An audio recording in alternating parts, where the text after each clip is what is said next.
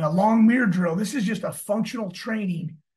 Term I'll use a lot is as we're working this, if we're working to the left, we want to push off the back leg, push to the left, and then drag it. So we always got cleats in the turf.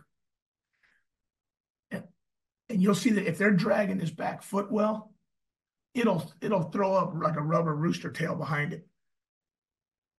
And we want to always be pushing. Like you'll see on the front side here, Riley will stick this foot in the ground.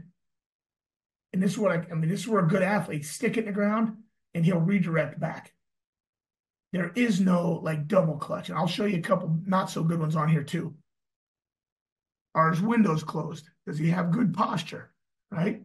Not great posture here. If I'm tied into good posture and my elbows are tight, my knees can stay wide.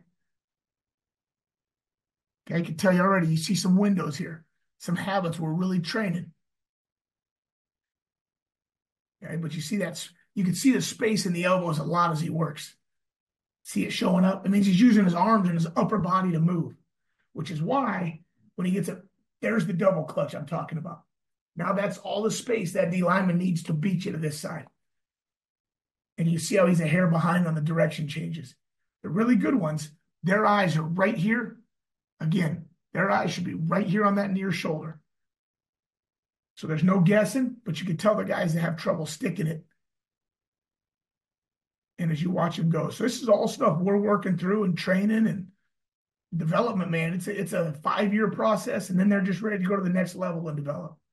But if the drill's done correctly, he needs to slide back over and square him up. We don't want to give a full half man away.